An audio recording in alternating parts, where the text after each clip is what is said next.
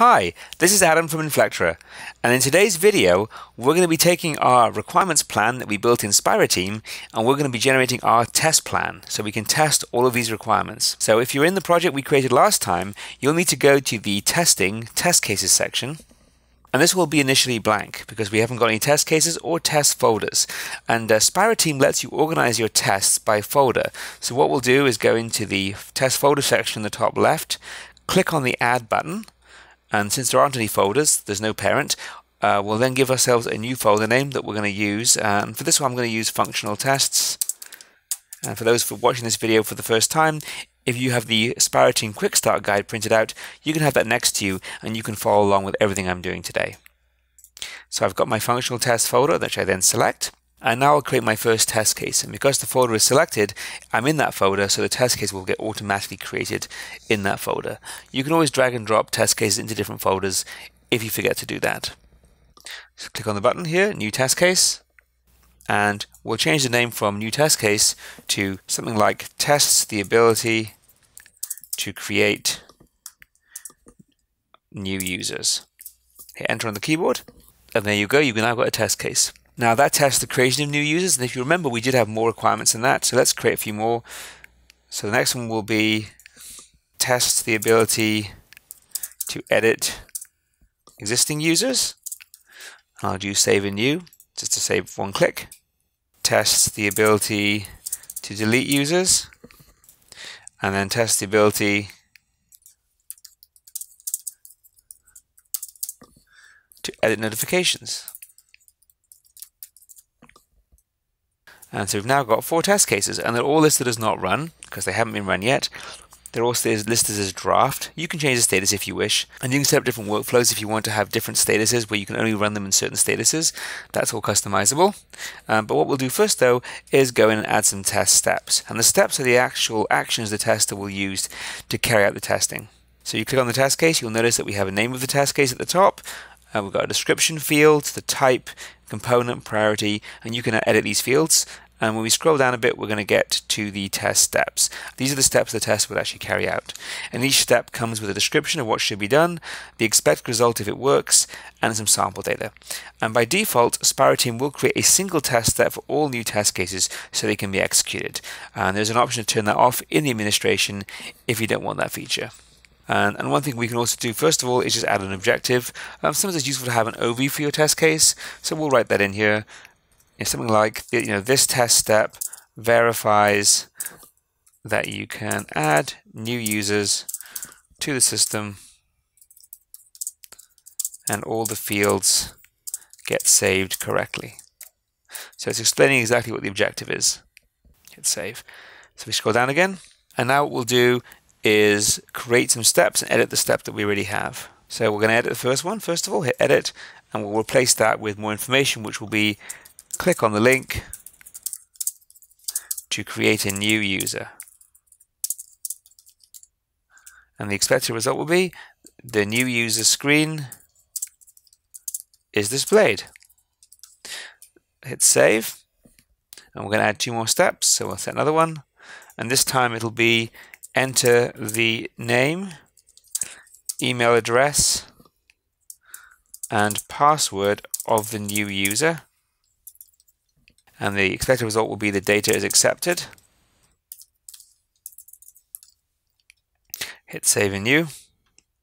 Third one, click on the submit button to create the new user.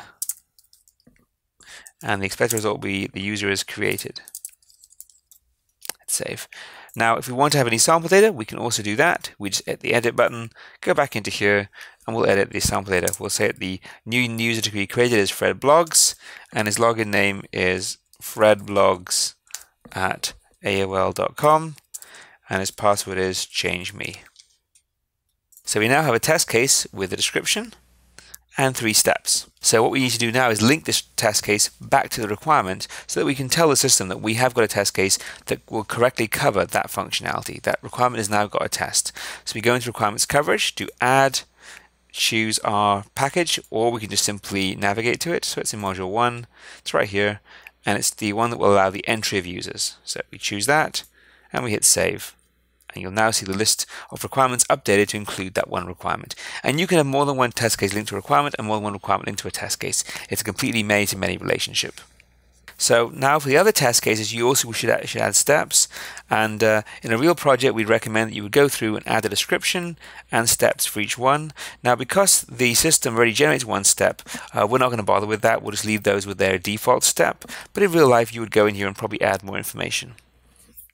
And if we go back to our list of test cases, you'll notice that we now have test cases with steps. The icon here shows we have steps. And if you go to planning requirements, you'll notice that we now have a test case linked to this very first requirement. That's why it has this gray bar. The other ones still show not covered. So we want to link those requirements to test cases. So we can do it from the other direction as well. We can go in here and click on requirement, and we can go to test coverage, and we can then look at our folders. And we can choose the current folder, functional tests, and this is the modification of users, so we'll find the matching test case, which is the edit one, which is this one. Hit edit, hit save. The next one is the deletion of users, so we need to add a test case to that. Add that, save. Go to module 2. This is the administration one, notifications. We do have a test case for that. Hit save. And so now we've got one test case assigned to every requirement. If we go back to our requirements list, we now have test coverage 100%. And you can prove that by saying, do I have any requirements that are not covered? The answer is no. Do I have any requirements that have no tasks? You can see that as well, no. So that's very helpful. So now that we have our test cases entered and we have a test coverage with the requirements established, we also need to link these particular test cases to different releases. So which versions of the system can we test them in? And if you go to the quick start guide, we have a handy reference that shows you which test cases can be run in each release.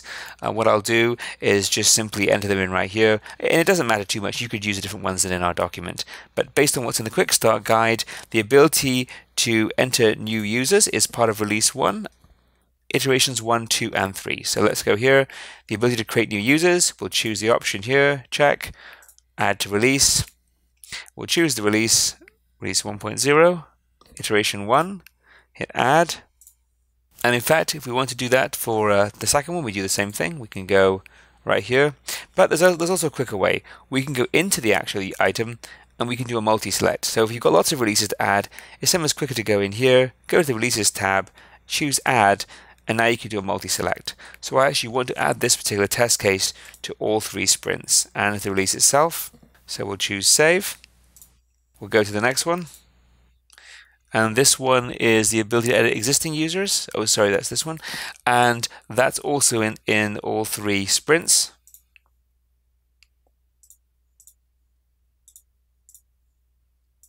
The third one is the ability to delete, and that's only in the second 2 sprints. That's not going to be ready yet, but in the first sprint. So that's easy enough. We'll go in here and we'll add that to sprint 2, 3. Hit save. And because I chose the release, it does actually add that one, so I should not do it that way. I'll remove that one out. Easy enough. And the last one is the ability to edit notifications, and that's only in the 3rd sprint. There we go. So we've now added the test cases to the release. Now you can check that's the way you want it by going back to test cases, and you can change the selector from all releases, which shows you everything planned in the project, to show me what's planned in iteration 1. These 2, great. What's planned in iteration 2? These 3. What's planned in iteration 3? Right. So I know what's testable at each stage in my release. So I don't try testing things in sprint 1 that just aren't ready yet. And that way helps your testers understand what needs to be tested and when it needs to be tested and when it can be tested. So we've now, just to recap, we've now created our test cases. We've written some steps. We've used the auto-generated steps for some of them. We've linked these test cases back to our requirements for test coverage. We've also linked them to the sprints and releases for our sprint plan, so we now have our test plan defined. In the next video, we'll be showing you how you can use the planning boards to actually do the next level of planning, where you can actually plan out what functionality is coming in each sprint and each release and assign to different people. So until then, thanks for watching and see you soon.